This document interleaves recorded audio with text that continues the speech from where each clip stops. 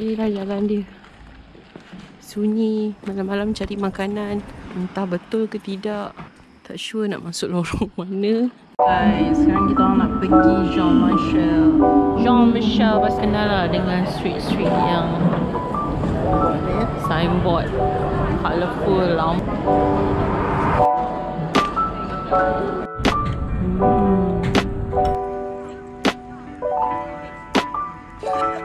Orang nak jimat tak nak beli payung. Just one. Murah gila, 330 yen.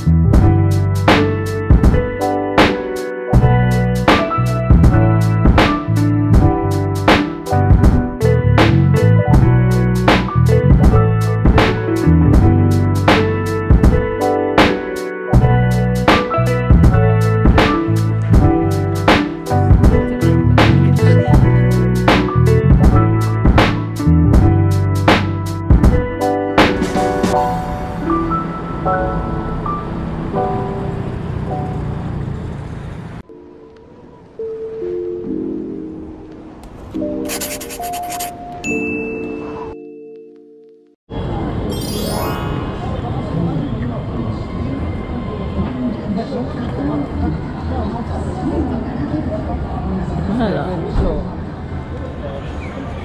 Harga macam tu. Muat tak?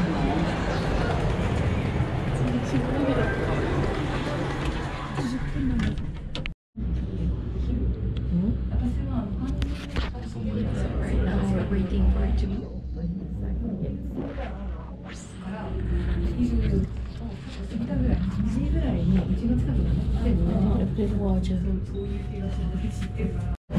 Oh, I'm not sure.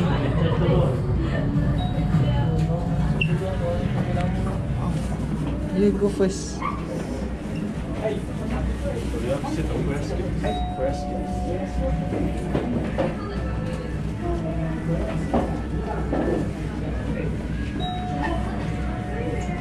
Nama kita dah. Dia sudah. Nama kita sudah. Apa yang agak tadi kau ajar dia sampai terus dia masuk dulu kan.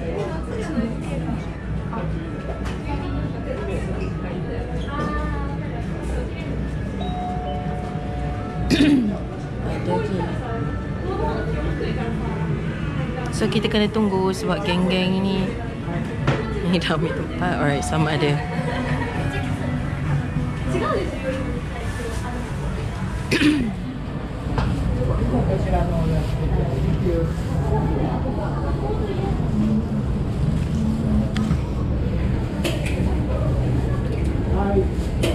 Maybe we should put our shoes there. Yeah.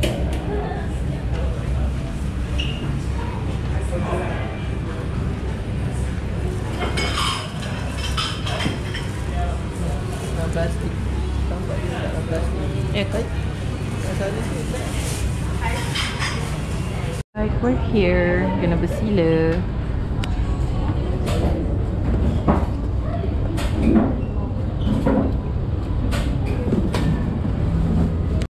Okay, this is the menu. Nampak macam tak halal kan, tapi ambil je yang ingredient dia. Ayam ke, ada dia ada tulis bahasa English. Ambil lah ayam ke, mostly okonomiyaki ni dia sayur banyak dengan tepung dan seafood. So yeah, this is the menu.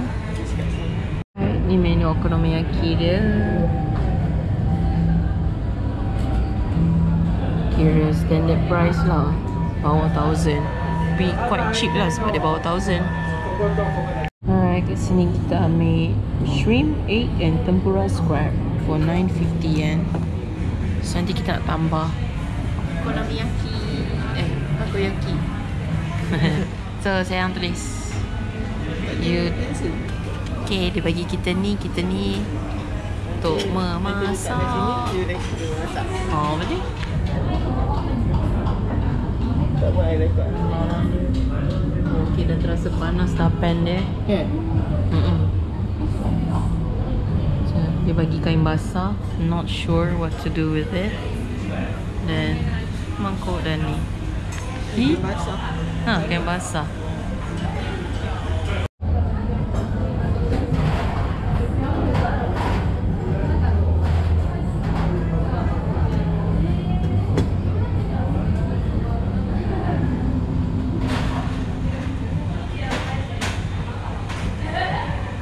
Part. But then dia ada instruction macam mana kita nak buat. Ni instruction dia. How to make yakisoba, how to make monjayaki. Ah yes, this one. How to make okonomiyaki. Okay, our ingredients arrive. Ada shrimp, scrap tempura, udang. Shrimp tu udang lah. Udang kering pun ada dengan telur. So ada cabbage. Nah, sayang nak buat ni kan? Saya buat ni. Alright, arigatou gozaimasu. Oolong tea with water. Lihat buat ni dulu kan macam ni? Ya ke? First tunggu ni. Tak payah. Tengok muka orang confident. Macam celebrity chef lah. Bulat-bulat, jangan jauh, jangan jauh. Dekat-dekat je. Oh my god. Okay, cantik. Jangan jauh, jangan ada lepis ha. Yes. Look at our chef. I'm trusting you, my man.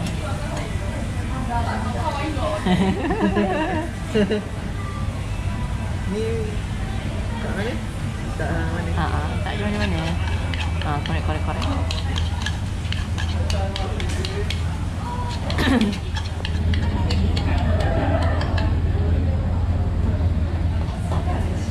Tolak dia. Tak pun biar je kot. Dah cantik dah tu. Biar je crispy baru ni kan?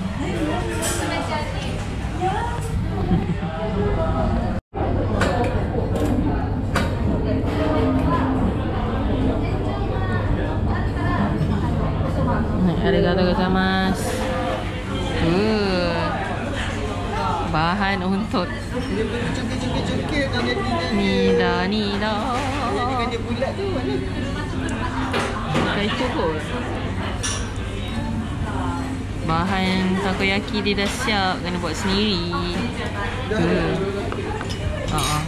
Banyak-banyakkan ni. Wow.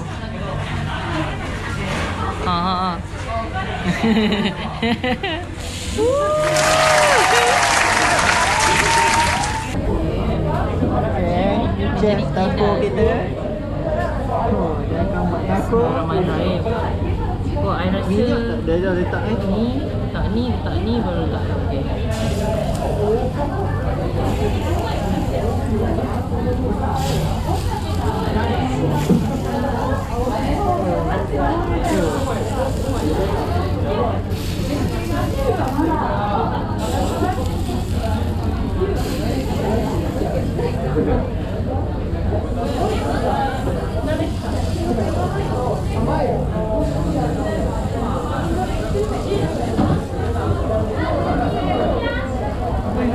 Dia nak masak.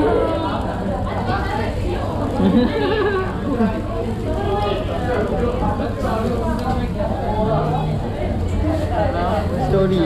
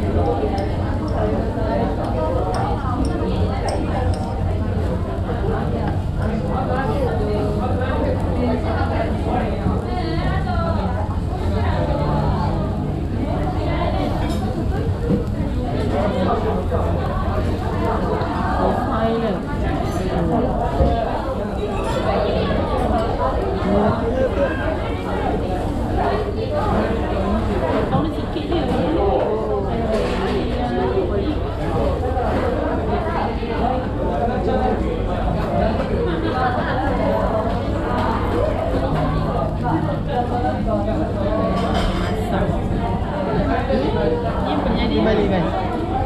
Tu tengok.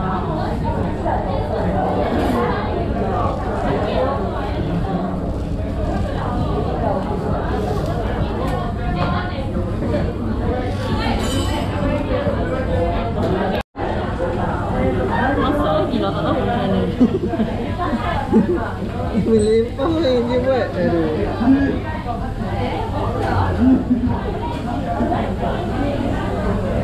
Ini pasal tadi suruh buat sini ya? Boleh, boleh. Kan?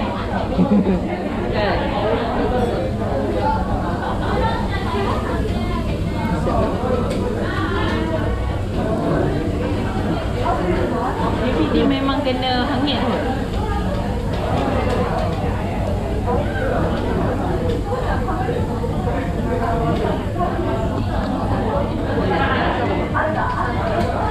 Dia tengok orang sebelah masak kena.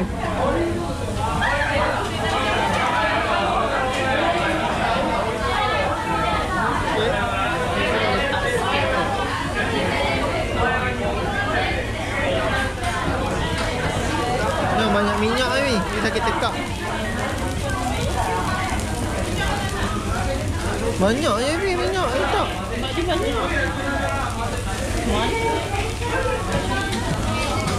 Tidak ada sarang.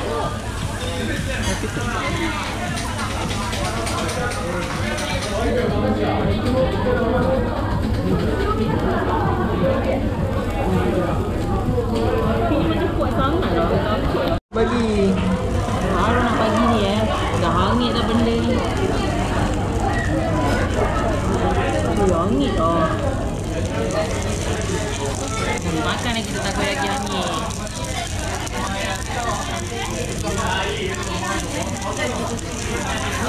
Apa jadi?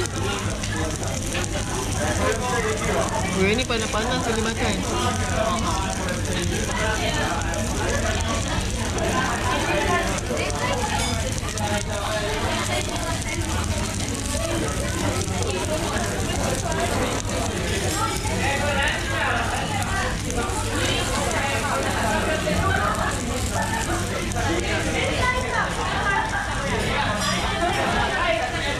Ambil kau nak cuba masak sendiri.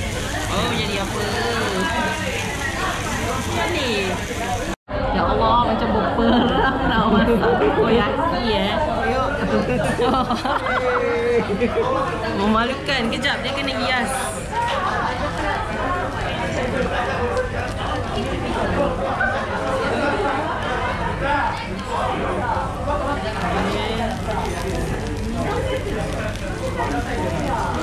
Masuk ni.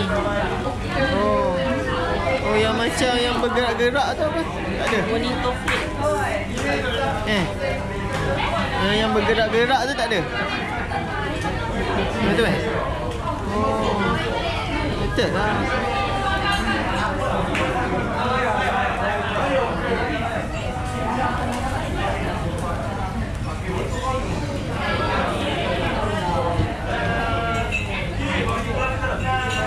Gerak-gerak yang bergerak-gerak. Boleh sabar tak tahu.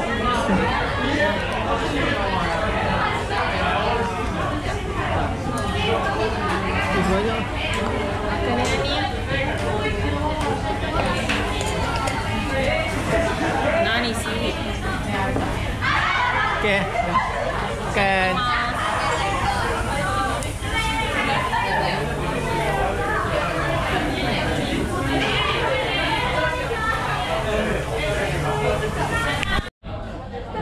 Ni cin.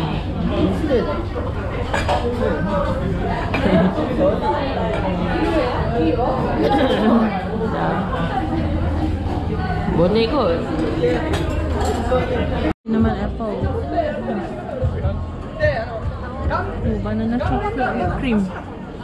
That one. Right. Boleh?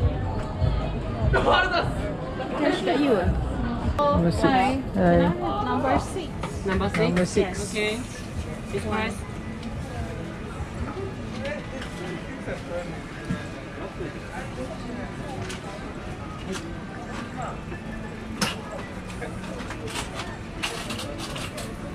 Hi, Jen. Thank you. This way. Alright. That's all.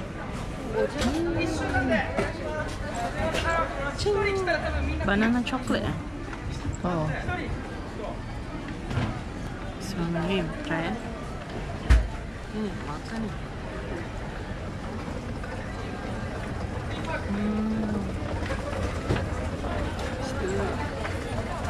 Mau sakit tekak ni makan aiskrim tak?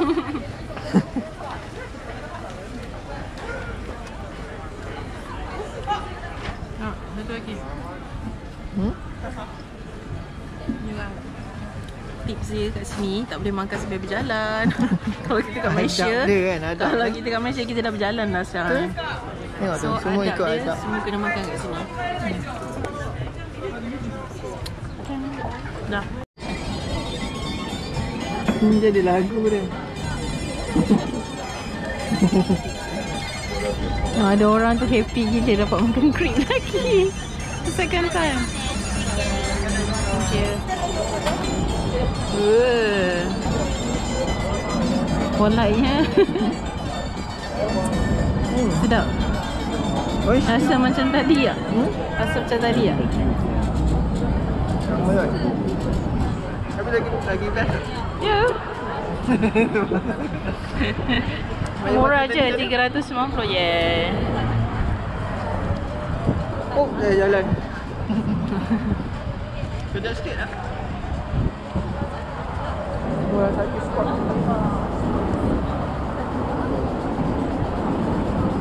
Rasa krip dia yang tadi lagi best. Oh ya? Krip dia. Yang ni macam Our next stop, cheese hot dog.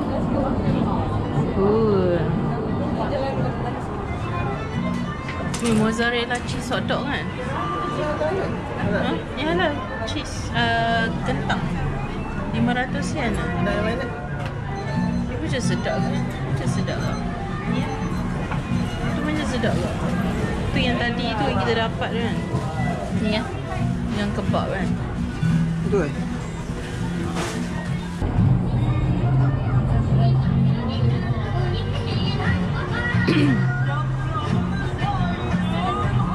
Dia next tu kedai kebab. Kau orang sama tak? Geng-geng dia kat ni.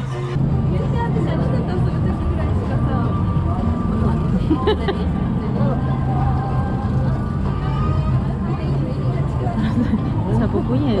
Letak je garlic. Letak Ni. Sikit je. Okey dah. Garlic? Nak?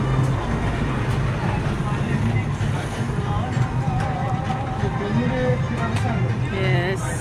More. Okay.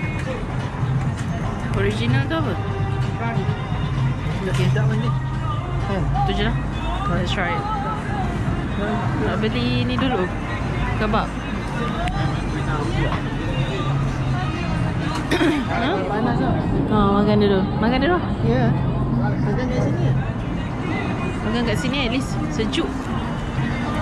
Bismillahirrahmanirrahim. Tengok dah. Mana cheese dia? Nampak ke? Sedap. Oh. Expression dia. Rasa mozzarella dia. So ni dekat Harajuku Street. You guys boleh found this shop kat tepi jalan ni. Ni lah rasa. Kita orang tak tahu nak lepak mana. Lepak je kat tengah jalan ni makan Maggi. See, prepare bawa dari Malaysia bro. Tom yum. Mari makan.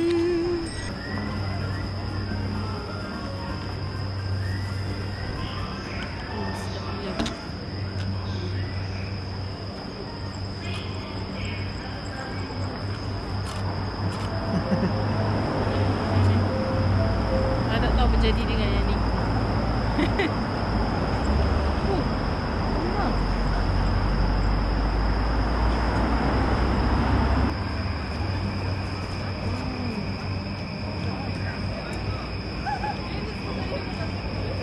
Rasa Malaysia.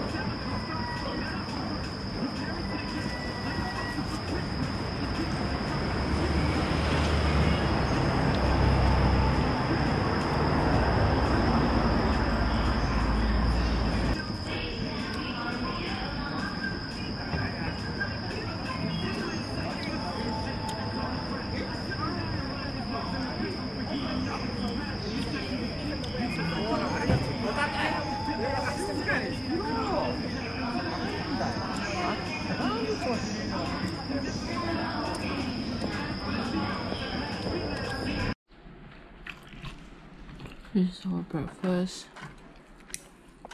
Maggi hot cup. Sambal. Serunding nogori. And the most fluffiest bread ever. So good.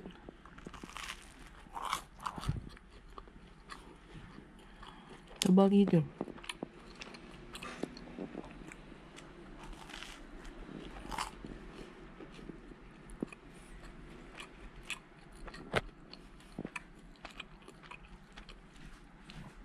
Nampak makan. Alright, korang ada beli snack. First one. I don't know what this is, but Kide picks it.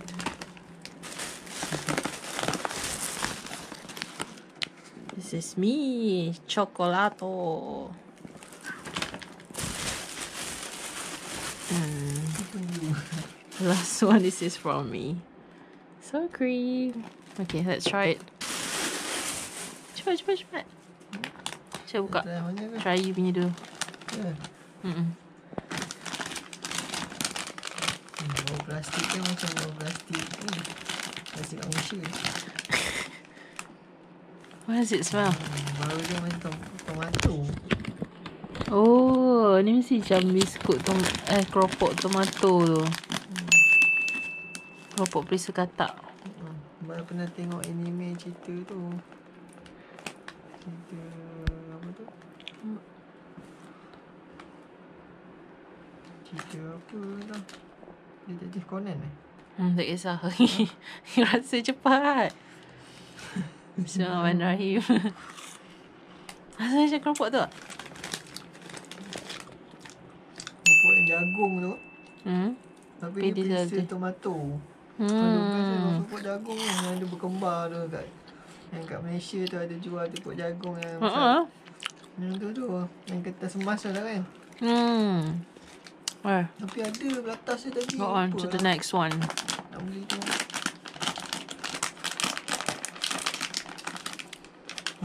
Rasa? Macam KitKat kan. Bau? Rasa pula. Dia Wow. ni macam Milo kot. Suka Milo. Janganlah makan lagi. Sedap. Sama macam jagung ni. Dia coklat. Rasa produk yang sama lah. Sedap lah. Sedap lah Okay lah. Last one. Sour cream. Tak air tak? Buka. Buka. Allah tak boleh.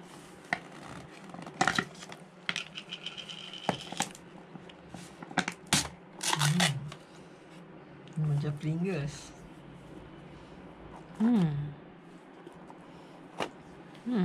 Most token one. Dia rasa dulu.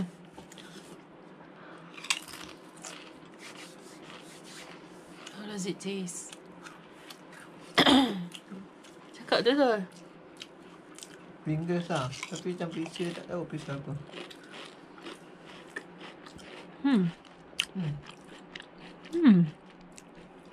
Sedap. Lagi sedap daripada Pringles. Ya. Let's say our snack for today. This one. Pokata. This one. My favorite. Ching.